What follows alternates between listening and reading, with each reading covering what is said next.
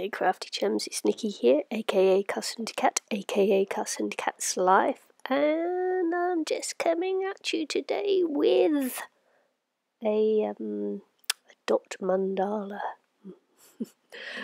Well, it's an attempt at one. It's my first go at this. I think I need some like different dot tools or something, but anyway, it was my first attempt. And I went in there with a bullet-tipped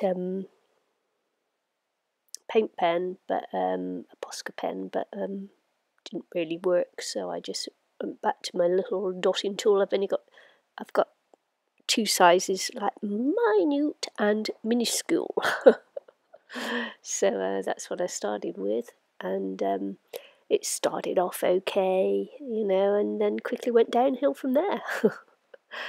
I used the rubber end of a pencil as well at one point, and that worked okay.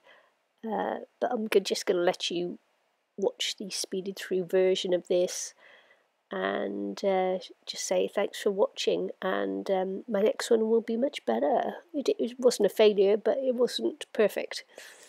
Nobody's perfect. Nothing is perfect. But next time I will do better. So this is mandala number 1.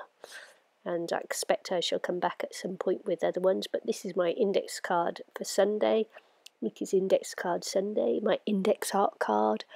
And yes. See, already lopsided on the thing. So I think once you get lopsided, it puts it off all the way through. So, hey-ho. Next time. Anyway, speed through, bit of music, and see you again soon. Bye.